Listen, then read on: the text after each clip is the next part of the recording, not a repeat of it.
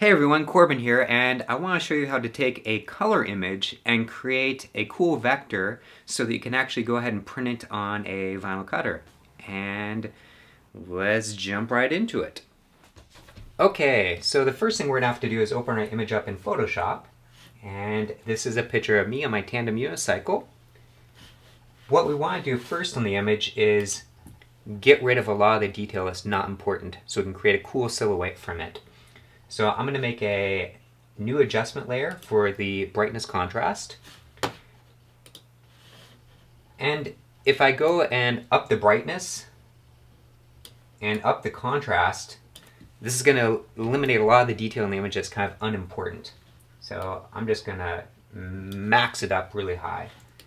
And there we go. So the brightness contrast. And now let's go ahead and use the magic wand. I'm going to hit a W to select the magic wand, and let's just delete more of the background that's not important. So I have the background layer selected, and I can just start selecting and deleting or filling, however you want to do it. If you want to delete, you need to double click on the background layer and make it actually be a proper layer.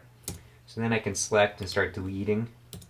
I find it a little bit easier to have a layer behind our image that's a fill of solid white to do stuff like this. So now I can go back to my image and I can just start selecting things. Your tolerance, about 30, will help make it easier to select massive areas that are just not important, and I'm just selecting it on the image and deleting it. And the goal here is to not just to not have a lot of detail that doesn't matter.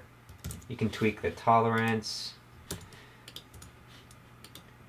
Another trick that I will do is I will do a select by color and delete that too.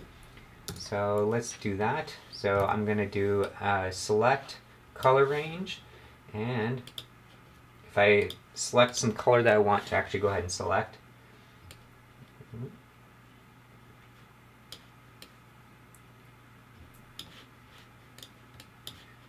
and then, oops, I inverted it.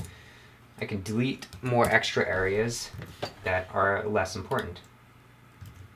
So we can do it again, select color range, and I want to select this range right here, and I invert it, delete, a couple deletes to get rid of stuff. So now we have a basic image manipulated in Photoshop. I can save it, and we can just drag and drop it over into a new document in Illustrator.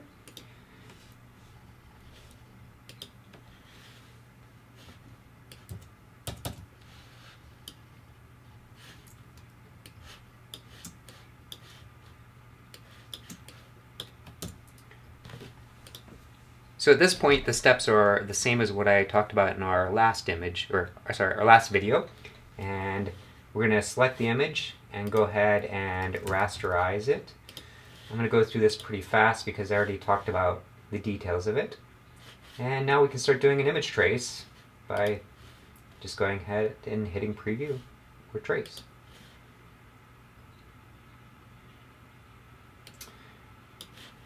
And that gave us this cool black and white silhouette image. At this point, we could do the rest of the steps, which is to unlink the image and export it. So I could select the image, I expand it, and I'm going to undo a little bit and talk about some more details. One thing that's actually really handy to select in the image trace is to ignore white. And if you ignore white, that's not going to create a lot of extra paths, and it's a lot better for cutting on a vinyl.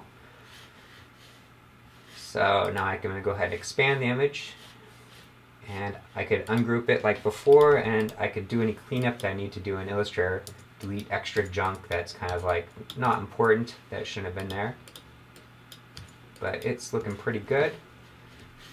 So we can export it.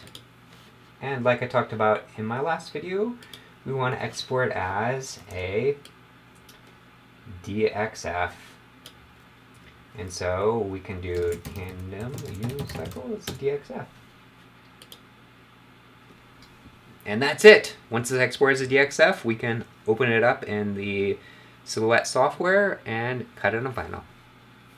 Have fun.